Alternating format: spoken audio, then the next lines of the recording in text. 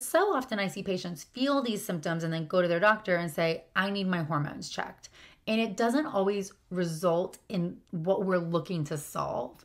So, your hormone being balanced, having regular cyclic predictable periods is a sign that the hormone system is working. But the cause of why they may not be working is often something else. Something else is interfering with the messenger system.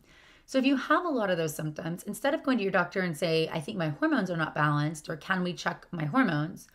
If you have irregular cycles, definitely tell them that. But then also say some of these other things and say, I feel like I'm having inflammation or chronic inflammation. And think about all these symptoms I just listed off, because the constellation of those things together may help you get to the underlying cause that could be contributing to some of that hormone imbalance if you have it. And you can have chronic inflammation and have difficulty getting pregnant. But we also know chronic inflammation can be associated with abnormal cycles or a change in your menstrual regularity, as well as infertility.